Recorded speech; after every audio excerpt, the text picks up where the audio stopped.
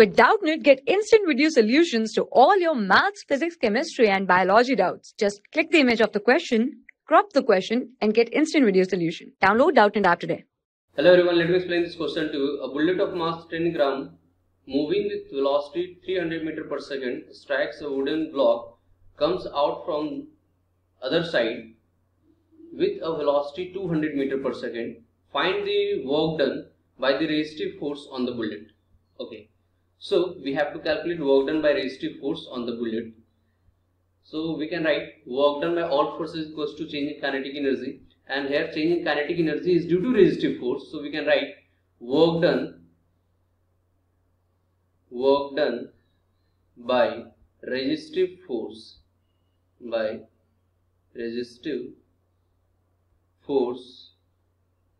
is equals to change in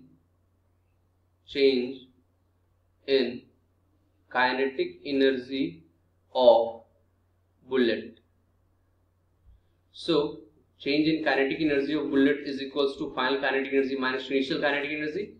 So half m into final velocity, you can say v square minus initial velocity u square.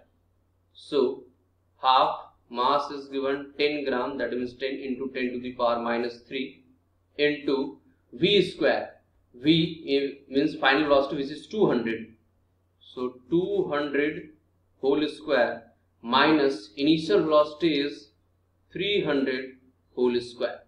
So this will be equals to 1 by 2 into 10 to the power minus 2 into 200 square means 4 in minus 9, you can say. This is equals to minus 5 into 10 to the power 4. So this is equals to 2.5 into 10 to the power 2, that means minus 250 joule, yani 250 joule. So I hope you have understood this explanation. Thank you. For class 6 to 12, IIT JEE and NEET level.